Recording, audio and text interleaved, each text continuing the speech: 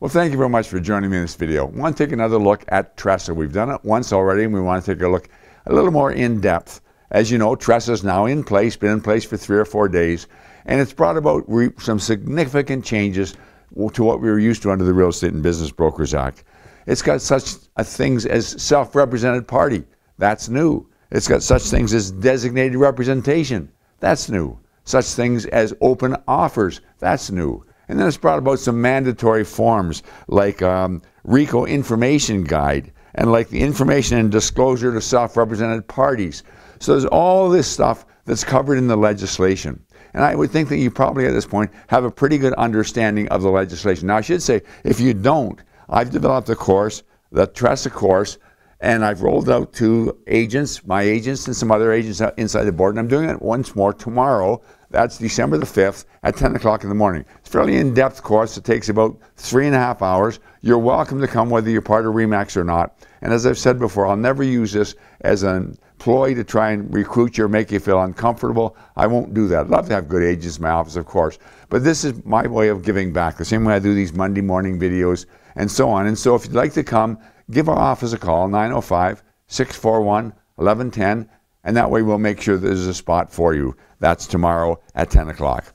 Okay, so we've covered the legislation, and I think we've done a pretty good job, and I think the RIA has done a pretty good job, and RICO has done a pretty good job of rolling out the legislation so most people understand the concepts.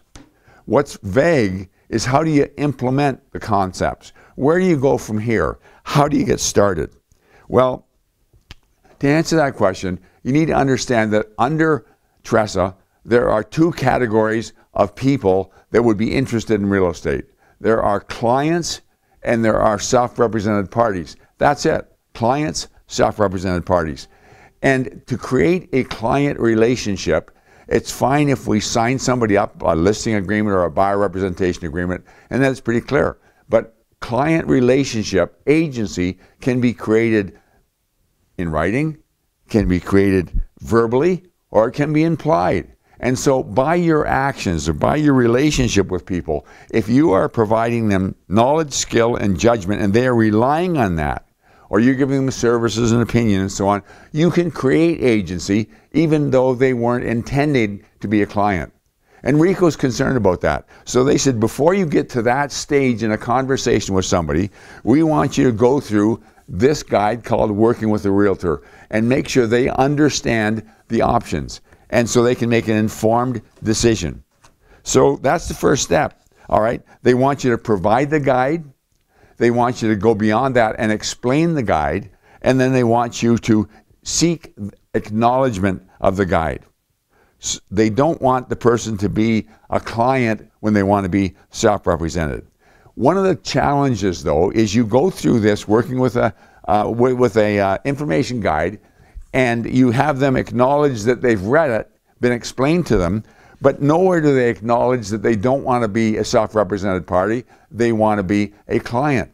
And I would strongly advise you to continue using the Form 812, Working with a Realtor. Now, RICO said we don't care whether you use it or not. You have to use the information guide. The other one's optional.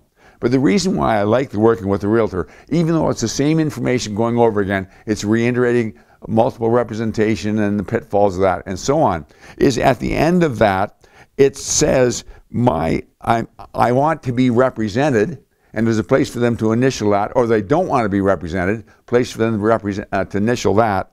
And then it says at the bottom, this form is for information only and is not a contract.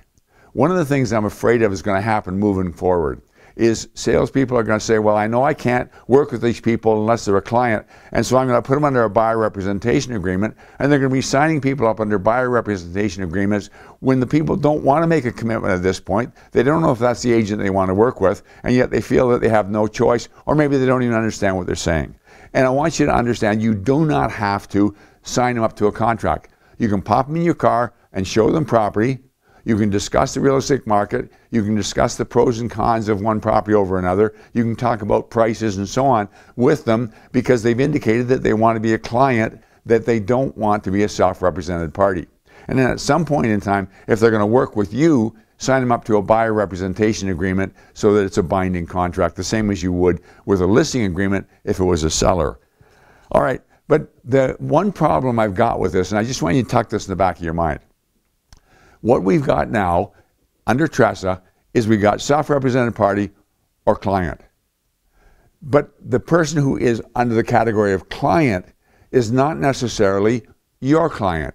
And there's no differentiation paper-wise, and we need to understand that. RICO defines a customer as somebody who is receiving services but are not under a representation agreement. And they're adamant that you can't call somebody a customer. They're saying the person who used to be a customer is now a client. It's too bad we don't have that third category. See, if I've got a designated representation in my office and I'm showing another agent's listing, that person is a client, but they're not my client. That's why I don't have dual agency or multiple representation.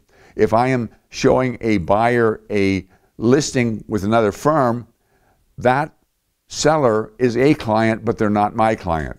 And we got to be careful that we don't cross over the line and say a lot of things to somebody when they're not in a representation agreement, written representation agreement with us. We understand they're a client as opposed to being a self-represented individual. But keep in mind, you can work with them, and at some point in time, you're going to ask them to make that decision. In between time, they're a client, but they're not necessarily your client, uniquely represented. I hope that makes sense. It's a little bit convoluted, and I think there's going to be some purification of forms as we move forward, but that's where we are now. So keep in mind, the first thing you need to do when you're talking to somebody, engage in a conversation before it gets too in-depth or before you show them property or push them over the line. Make sure you go over RICO's information guide, get them, explain to them, get them to acknowledge it, and use it working with a realtor, get them to initial that as well. Thank you very much for investing your time. Look forward to talking to you again next week.